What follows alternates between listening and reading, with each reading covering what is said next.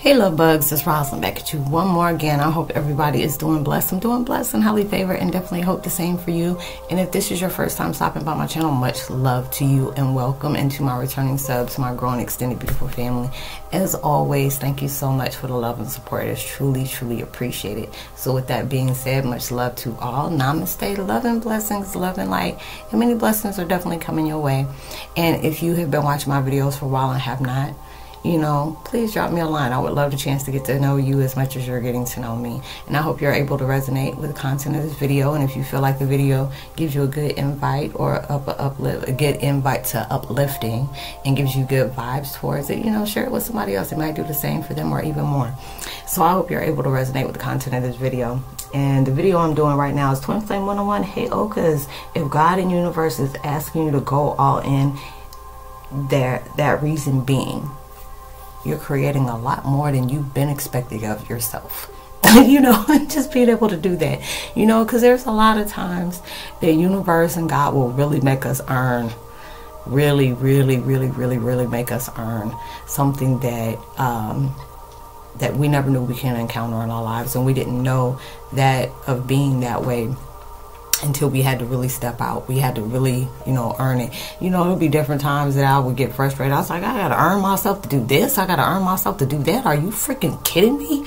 I was like, this is something that it should come natural. And he's like, but your situation ain't natural, so you have to keep on moving. I'm like, I'm ready to go toe for toe with God because he keep making me go through that. But then it came to that point. Now I get it. I really understand, because a lot of times if we are just given something, that they can say, oh, you can be an empire, or you can be an ambassador of this, or you can own your own country, or you can do this, and you'll be like, yeah, right. This is only, this is like pipe dreams, and it's just like, you can really create that within yourself, and you just really don't know. If y'all hear the smacking over here, it's my daggone cat. Because I'm like, really? Are you doing this today? Right now? Because you don't even really be doing that, but I guess it's because I'm in here.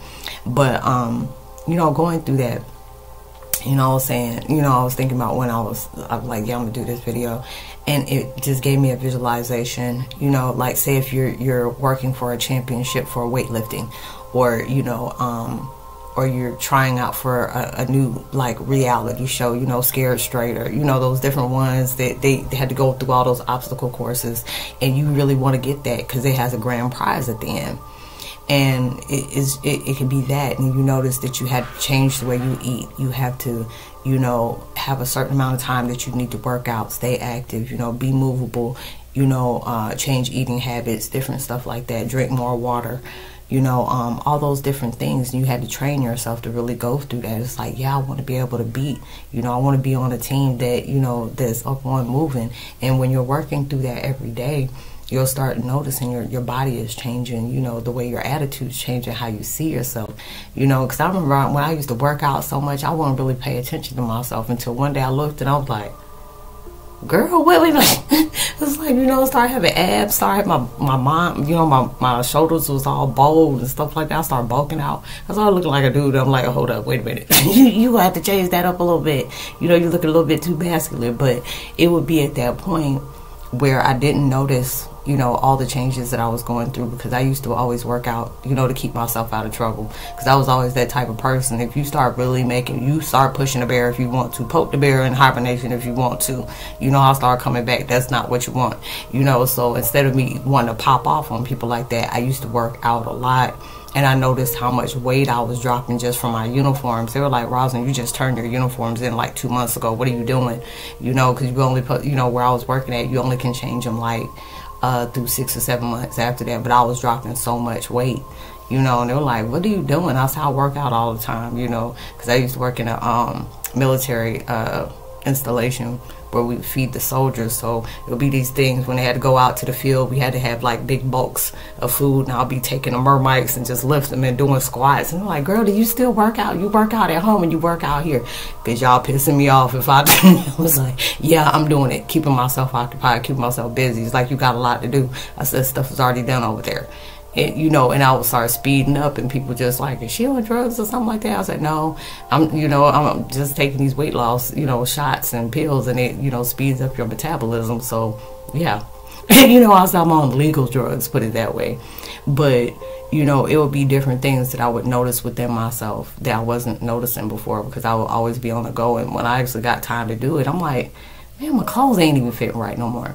But then it was just like when I allowed myself to really look back, I noticed this is what God was trying to tell me, you know, because it was at that point where I was very depressed and I was eating, you know, going through what I'm going through now. And, well, I used to, put it that way. But, you know, going through all that, it was a lot to deal with, you know, but then it took practice after practice after practice. And it's just like your life is doing the same thing. You know, there's something big. There's a big grand prize in there for you, but you're going to have to really work for that. Because a lot of times, you know, when we allow ourselves to, you know, we think outside the box, well, dang, I wish I would have did this, I wish I would have did that. We start going back into a place of regret, and they're telling you don't do that. Don't look at a place of regret. You know, it'll be times that you wish you would have went left and you didn't right, or you brought people in your life and they probably put you through hell, or you dated somebody that didn't appreciate you, or, you know, you went through something very toxic with them or very, you know, traumatic. And it's just like you had to learn those lessons from those people. You know, there's people that come in your life for every reason and every season. You know, there'll be people that'll still be in your life and, you know, speak highly of you and, you know, encourage you. That's the best thing to know. If you got people in your life that inspires you all the time to be more inspirational to yourself, that is a blessing of all terms. Or even if you have spirit that's talking to you, you're allowing yourself to do that. You know, that'll start creating more of yourself. You know, when you're being optimistic, even through pessimistic situations, you're still trying to find a good out of that situation. And it's just like, maybe if God's making me wait, he's probably preparing me for something bigger, or he wants you to be able to appreciate it. You know, you may be like going through financial, you know, issues right now, and I mean really bad, and you can probably get, you know, say that you know, walked around on the street and you could be walking next, you know, you saw a $5 bill over here by, you know, by a bench or something, because somebody could have been sitting out here waiting for a bus, or it could have been sitting out, you know, just reading or something like that, and money done fell out somewhere. Boom, then you have $5. It's like, dang, I wish I could have found something else. It's like, be grateful for that $5 you just, you know, you found. Or you could be in a laundry room, and then boom, you find some money there in the washer dryer. There's many of us has done that, you know, and just be like grateful, like, shoot, that, you know, that could be $5 and, you know, put some gas in my car. Shoot, you know, could have got me a little, you know, fast food thing or something like that, or I could have bought some waters or something. And then there, you know, certain things like that will start happening, or you start finding, you know, silver dollars or, you know, dimes somewhere. And even though it is just like, that may not get you around the corner, but then you can sit up here and say, you know, you look up and you put it in your pocket and say, thanks, God. Or it could be, you know, a family member just letting you know, hey, we're walking with you. We're with you through all this. You know, we know what you're going through is not easy, but we're helping you through this, you know, because a lot of times we go through things and we feel like we're by ourselves, and it can feel lonely. It's different from, you know, I've saying this a lot, it's different from being lonely and you're alone. You know, because when you're alone, there's nobody around you. Even though you're not, you know, you're there, but there's a lot of times you don't see it. You can feel it, because there's, you know, different times, you know, the temperature can change in the room. Like right now I'm doing my stuff and I got me some hot cocoa sitting right here, you know, waiting for me. I'm like, dang, it got cold real quick. And then that lets me know the spirit's with me, you know. And just being able to do that, you know, you're going to have to work hard on a lot of different things that you want in your life. And sometimes it can be very frustrating. It can be very discouraging. But you really don't know what you're capable of doing until you allow yourself to do it, you know. And when you're allowing yourself to do it, you start transforming. You start forming different things in your life that you didn't know seemed possible. And then there'll be different times that if you're a reader on different, you know, numbers and stuff like that, they tell you there's gonna be a time in your life that you're gonna appreciate those burdens. There'll be time in your life that, you know, you're gonna be okay with that no that you got. And it was just like I seen on this what was it, on the reels on Instagram. where the guy, he was using his phone. I mean, when I tell you he was using his iPhone, and when he had this you know, these type of, you know, things that I guess you put on big cameras and stuff like that, those stands and stuff, and he was moving, and you know, he created his own movie through his phone. And he was just like, you know, while he was saying that, he was talking in the background, you know, while he was filming different things, and he was like, I'm glad that God didn't give me that yes at that time. I'm glad that things didn't work out for me at that time, you know. And he's like, I never dreamed of me saying those words, but now this guy, you know, he was able, people started taking him seriously. He was starting to be seen, he was starting to be noticed, you know. He kept going and going and going and going, and it may have been slow for him, but he was just like, I'm glad God made me wait, because if I would have took it then, I wouldn't appreciate it as much as I do now. I wouldn't have been able to be happy about the different things and wanting to add more to it until I was creating something bigger and better for myself. And then when I say that, I had spiritual chills like I have it now, you know. And it's just like, you'll be glad you didn't get that yes right away. You know, you'll be glad that that door didn't open for you as soon as you thought it would, because this is allowing you to know, appreciate even the little things, because the little things end up leading to bigger things into your life, and you'll start appreciating them more. They start showing gratitude, because that's why they say, you know, be grateful you have a roof over your head. You know, be grateful you got, you know, you got clothes you can put on, you got shoes on your feet, because there's a lot of things that we take for granted. It could be, you know, like the power can go out. There's a lot of times, it's like, especially, you know, when I was living in the Midwest, we would go days at times, especially during the winter seasons. There'll be times that we will go without heat. You know, you had to be able to start fires outside just to get warm or something like that, or put the ovens on, like praying, you know, you had a gas stove or something like that, and you can turn it all up, and, you know, and being able to, you know, heat up your house or something like that, or pile on different clothes. Because there was some years that I remember when we had this really bad blizzard. And when I say the power was out for days and days at a time, it was just like in St. Louis, we were living at outskirts of there, and there were people, I don't know how, I think it was like about 15 to 2,500 that had transitioned through that time because of the storm, where we didn't have heat or any kind of electricity going on. And that's a dangerous thing, and you don't realize it could be your power is out or something like that, and next thing you know, you have to be without your phone. You know, you don't have lights, you know, and it just depends on what time of year it is. You know, if it's hot, then you're gonna be having to take a lot of cold showers just to stay cool.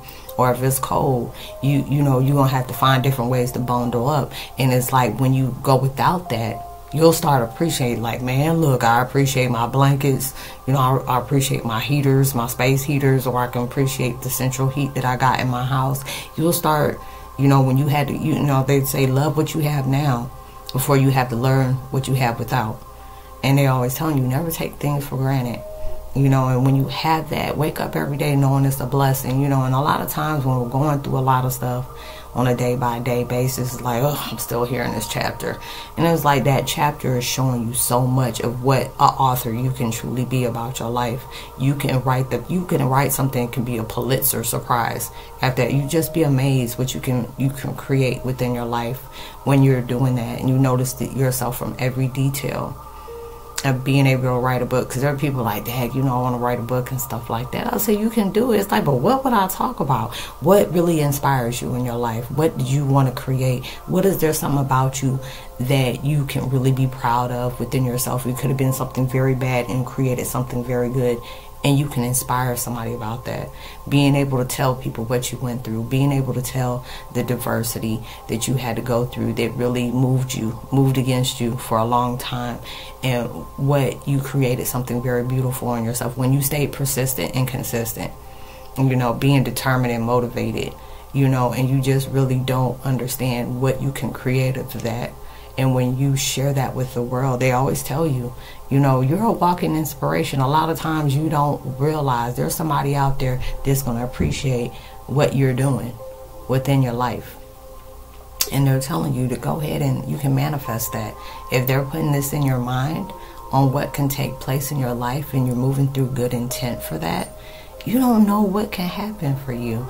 But you have to be very consistent about that, because when you're being very consistent and not being complacent on different things, you know, they know there's going to be times, especially if you're dealing with a lot at one time, they know there's going to be many breaks you're going to have to take, because they know the body is tired, the soul is tired, the mind is tired, especially when you're working so hard and things are just not moving in the way that you expected them to, or they're not moving in fast pace like you wanted to. It's just like, you know, instead of moving like this, it's just moving, you know, and they want you to stay consistent about that and not allow yourself to give up, even when things are not moving the way it is. But they have something very special for you at the end of that hallway. They always say, you know, if God make you waiting for them doors open, praise him in the hallway. And a lot of times it's hard to do that when you really have something going on in your life. It's like, God, I'm really, you know, really not understanding this, but please hold my hand through this. You know I may not understand why you're taking me through this, but please comfort me through this, because it's not easy, you know. And then that's when we start, you know, coming to our guides about things, even when we don't fully understand that, you know, allow ourselves to move through that, you know, meditate through it, you know, clear your mind through that, walk, you know, in nature, you know, just to be able to clear your mind. Even if you're outside in the middle of the night, you're talking to the universe about different things that's going on, and they can give you clarity. You know, if they're telling you they're going to, you know, give you new insight, new inspiration, they're going to be able to do that. And they're going to be doing that when you're allowing yourself to be open to the inevitable, or you're being open to what is you don't know yet. And when you're allowing yourself to move through that way, you just don't know what kind of blessings or, you know, insight that you may get through that when you're allowing yourself to be used as that vessel. It's like, God, I know you're using me as this purpose, but can you please, you know, show me where I need to start at. And then when you're allowing yourself to do that, because it's like they're already there assisting you, but they want you to be able to stay open. They know everything that's going on in your life. They understand the different circumstances you're in, and they're really trying to create better for you for that. But when you know you're working for yourself and not against yourself, because a lot of times we create resistance. We really do. We create resistance when there's so much going on in our lives. We allow certain things to really swallow us whole. But then when you're like, nope, not today, I'm not tomorrow either, let me allow myself to move different, you know. And a lot of times universe will put that heat up on you until you allow yourself to move. You know, God will use different people to go against you until you allow yourself to set yourself free, you know. And those are the things that's telling you you can be your own walking inspiration. Inspire yourself to create better for your life. You know, you don't like the way things are going, allow yourself to make movements for those changes, to make changes for you, you know. And that's all they're telling you to do. When God and universe is asking you to go all in, because they never know what they're going to have for you at the end. Remember that. So I hope you are able to resonate with this video. You know, you may be going through a lot of stuff right now. There's a lot of people that's going through a lot. Some things you do know, some things you know. A lot of times you're facing a battle that nobody knows about, but that's okay, because you already won the war. They're just making sure that you realize that. So I hope you were able to resonate with the content of that video. Oh, it's a little, okay, what are you doing here? Sorry about that. I don't know what that is, a moth or something. I don't know what that is. But anyways, I would love to give a post notification shout out to Mighty Robs, Derek Tate, and Holly Hughes. Much love to you as well. If you're new to the channel, welcome. It's so good to have you. Please drop me a line. I would love the chance to get to know you as much as you're getting to know me. And I always leave my contact information in the description box below. And it's all about spiritual networking. If you just need help for just trying to understand your path of purpose, I also, you know, I'll try my best to be able to help you out. You know, there may be different things you experienced in your life that you may not understand, or you're trying to see as normal. I always tell people we are very rare. There's nothing about us that's normal. There is nothing about us that's ordinary. We are here to be extraordinary, and you really are. It's just a lot of times it takes us a little bit to go through just to realize that, and that's okay, as long as you're allowing yourself to do that. So I try my best to be able to help you. Whatever we speak on is confidential, and I'll help you out the best way I possibly can. So, you know, whatever you're working on to manifest into your life, keep going. Keep going. Even though it may seem like it's snail snow, it may move like molasses in a cold winter morning, but it is okay. You never know what is going to take place into your life they can be very extraordinary. You will never know unless you try. You know, they always say the only fool is a fool that didn't try. So don't live in regret. Keep on allowing yourself to move. Okay? And it could be sooner than you expected. And, you know, be a lot more than you actually anticipated. So I hope you have a blessed weekend. Please be safe and responsible for everything you do. I forgot to say that in my other 2 videos. But, yeah, please be responsible and safe for everything you do. And, you know, make sure you're giving out love, light, positivity, words, vibe, frequency, you know, especially in social distancing. You never know. They can really take somebody a long way and can take you even further just because the fact is you took time out to help somebody do that. You'll see me on my next video. Much love. Love you all. Peace.